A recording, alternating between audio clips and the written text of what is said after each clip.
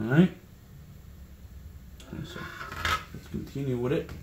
Okay, red one goes right there, and then yellow one goes next to it, like so. Alright, so we're gonna do another video on this 2011 BMW 328i. 328i. Is it? It is. So this vehicle came in for faulty FRM. We've seen this issue before, and 90% of the times it's the FRM that gets corrupted. The file on the EEPROM gets corrupted. There is several tools that can correct the problem, but what they do, they just grab information from the flash and they create a new EEPROM file. So today we're going to show you how that gets done and which tools we use to restore it, and hopefully we get it done. If we post this video, it's because we fixed it. If you don't see the video, it's because we didn't post it. So let's remove the FRM and get it on the bench and get it fixed.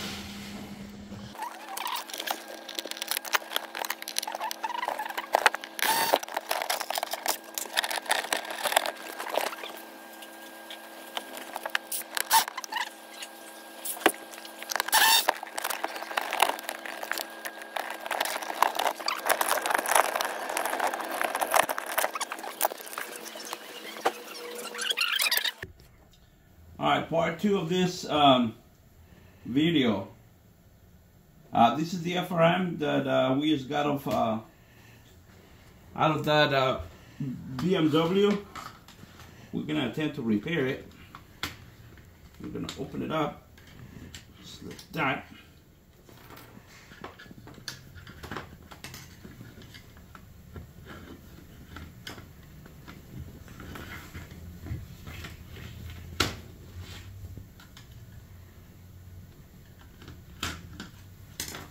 Okay, like that, and get rid of this. So we're gonna be working in the back on the back of this PC board, and we're gonna solder 4 wires out of that connector. I usually have that on my cell phone. Let me see. That's gonna be on my ECU repair info, BMW. Alright, so that's the diagram that we're gonna use. We're gonna solder red, yellow, blue, and black. For this, you're gonna need a soldering iron like that. Some soldering wire, flux, and some alcohol. So that's my we're gonna prep the pads that we're gonna be soldering on, which is, if I'm not mistaken, let me see if I usually get them right. There you go. So that's one right there, and then this one right here.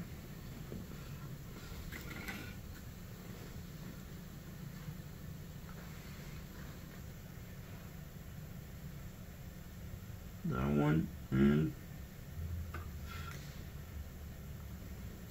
this one. Hopefully you can see it. That's where we're going to be soldering. That should match that picture right there. Alright, so let's continue with it. For that, we can grab these 4 wires out of my connector.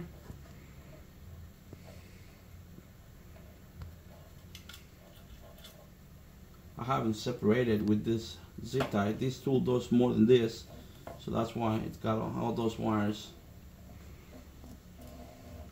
So we're gonna do the red one first. Man, this freaking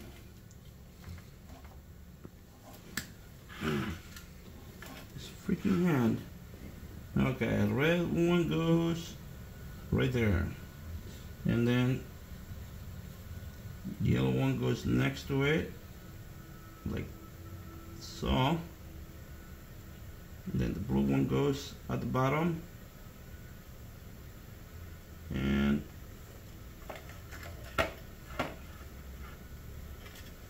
black one goes all the way.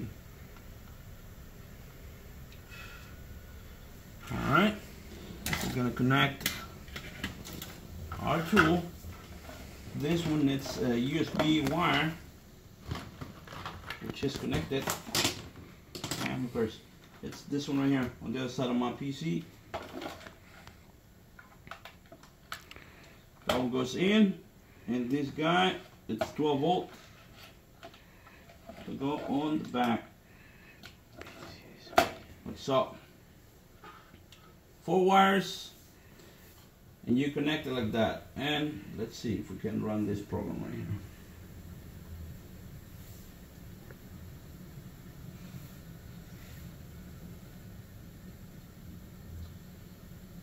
Xprog available, update is available.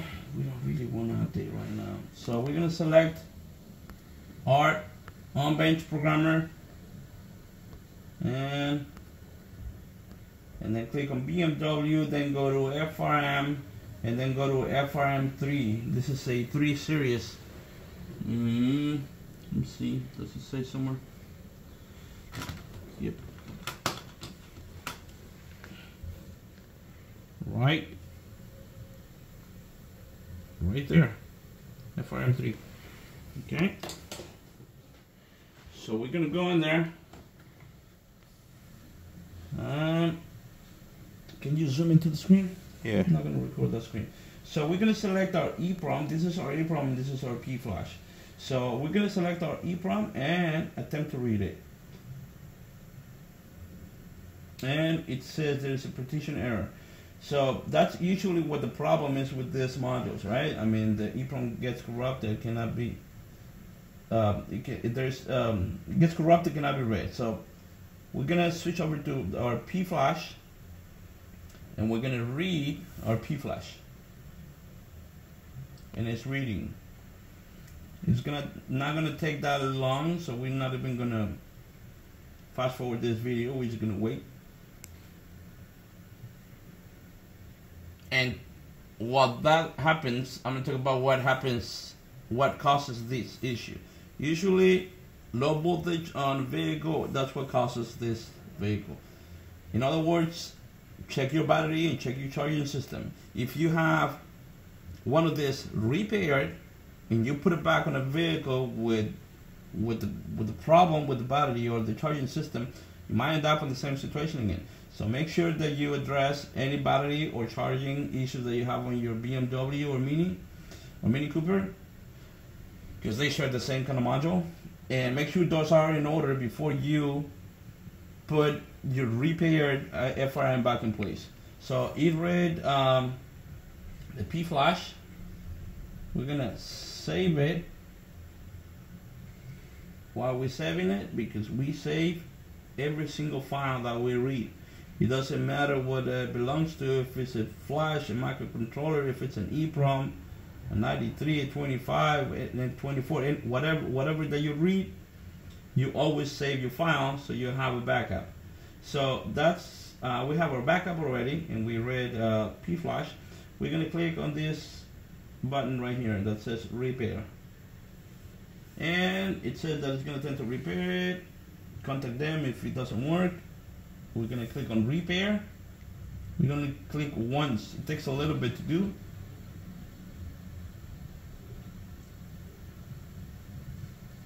But most of the times it works. Like this time, it's been repaired. That's our bin. We're gonna close this one up, and then we're gonna go back to the EEPROM. Now we're gonna read the EEPROM again to verify. Xprog has a different version from software. Please update and try again. sure I want to update right now. Where the heck is my freaking... let's...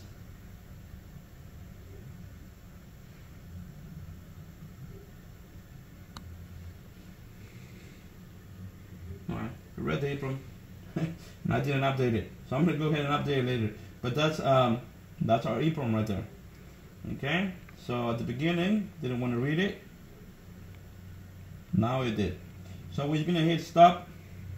And like I said at the beginning of the video, I was gonna share what tools we use to do it. And this is how it gets done, right? So the name of the company that makes this tool, it's Mechatronic Hex Pro, right? That's where you can search for online if you want to invest in a tool like this. If you don't want to invest on something like that, send it out to someone that can handle the repair, and then put it back in your car. And don't forget, battery and charging system. So we're gonna end this part of the video because we're still gonna go put it back on the car and make sure it works. Okay, we'll see you in a minute. Wait, it's recording? Yes, dear. All right, forgot to so we're gonna close this. I forgot to mention, I mean, just in case someone's doing this, all right, because this is as important as the first part of it. Well, you're gonna disconnect these wires. Make sure you hold the wire just like when you were soldering in. You hold the wire. Okay, and then if you have, well, you must have some kind of flux, otherwise you're gonna make a mess.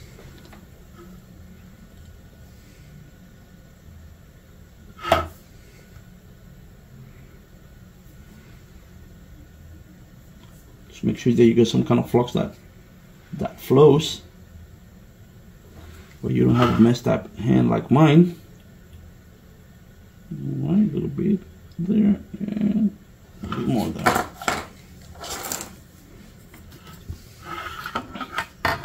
Put some flux in it. Touch them again.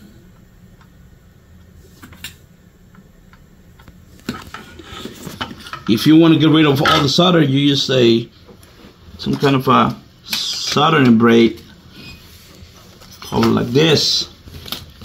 But we're not going to use it because we're not going to get rid of it. What we're going to do is going to clean that residue. These are specialty towels.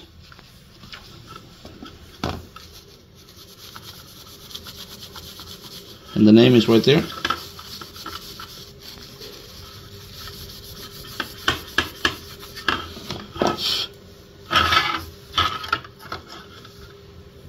And that's what you should get.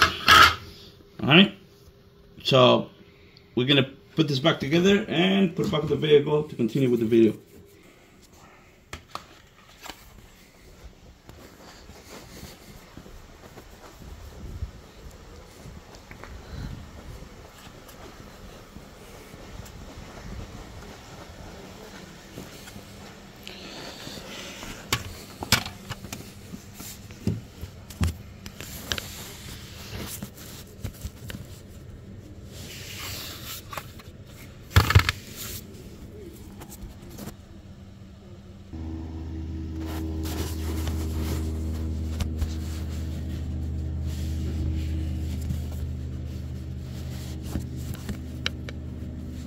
¿Ya te grabó el Don Gus? No. ¿Ya no grabaste? Sí, estoy grabando. ¿You're recording? ¿Estás hacer favors, güey, en YouTube? Sí. ¿Estás en YouTube? Cómo meter una pluguita aquí. So, put it right here.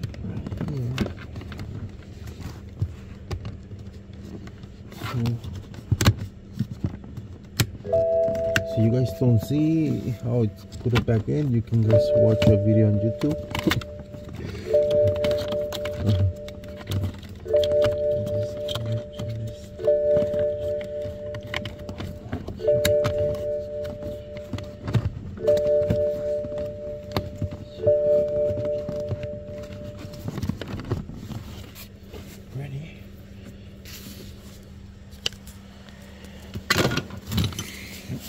So now we're going to test it.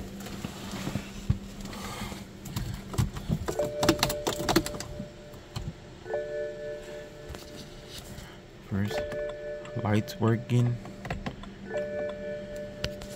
Emergency lights.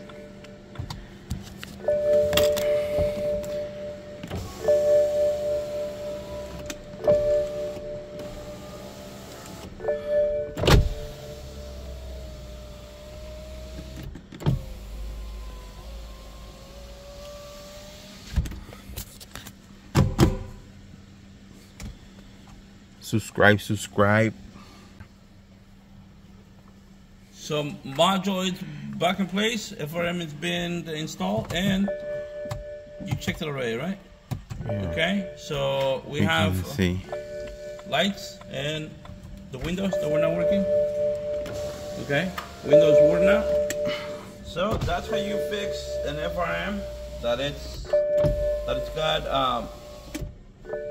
a corrupted EEPROM. That happens when you have battery issues. So check your battery system, your charging system, so you don't fall into this problem. And if you do, you know what to do now. Thanks again. We'll see you in the next one.